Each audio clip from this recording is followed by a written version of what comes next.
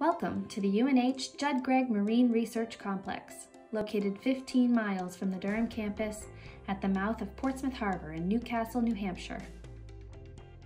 This complex supports research, education, and outreach in all aspects of marine biology, oceanography, and ocean engineering, with an emphasis on marine biology and ecology, aquaculture, acoustics and ocean mapping, invasive species, autonomous surface vehicle research, ocean acidification, and renewable energy. The two main facilities that make up the marine complex are the Coastal Marine Laboratory and the Marine Research Pier. Here you see the Coastal Marine Lab, which is a year-round marine laboratory facility with wet and dry lab infrastructure. The wet lab contains tanks that range from 3 liters to 1,600 liters. With full-strength seawater capabilities, ultraviolet filtration systems, and a variety of supporting infrastructure, including both flow-through and recirculating marine systems.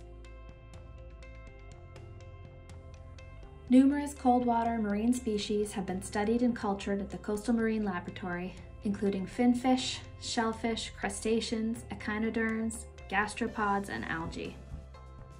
Here you can see some lumpfish that are currently being grown at the lab by Research Associate Professor Elizabeth Fairchild to investigate their use as cleaner fish in cage-reared salmonid farms in New England. In the dry lab, there are several workstations, compound and dissecting microscopes with supporting camera and imaging software, balances, desiccators, and other lab supplies. Down at the water's edge is the Marine Research Pier.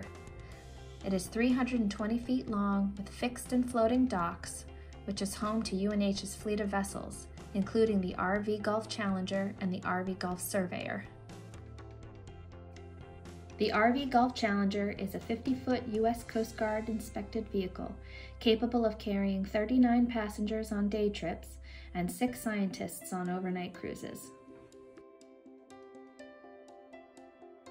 The RV Gulf Surveyor is a 48-foot, twin-screw, geared diesel propeller-driven catamaran with a state-of-the-art platform for hydrographic research. The Marine School also maintains a fleet of other smaller boats at the pier that are available for research use. The pier is outfitted with a 3-ton capacity crane, and experimental enclosures are located under the fixed pier. Shore support is also provided at the pier for New Hampshire Sea Grant's integrated multi-trophic aquaculture research that takes place on UNH's Aquafort, floating just offshore of the Marine Research Complex.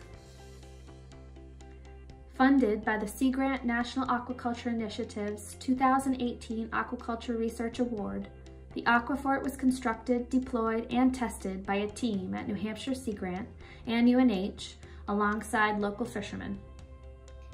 At the Aquafort, researchers grow sugar kelp, blue mussels, steelhead trout, and other species in a self-contained aquaculture system that allows multiple species to grow at the same time within and around a single floating structure. Net pens of steelhead trout are surrounded by blue mussels and sugar kelp, which absorb nitrogen waste released by the trout.